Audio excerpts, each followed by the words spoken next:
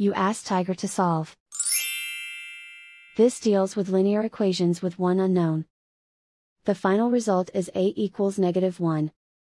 Let's solve it step by step. Swap sides.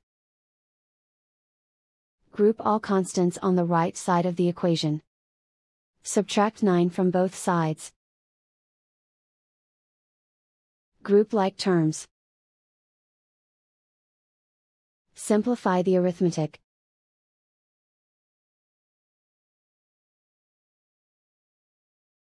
Isolate the a. Divide both sides by -3.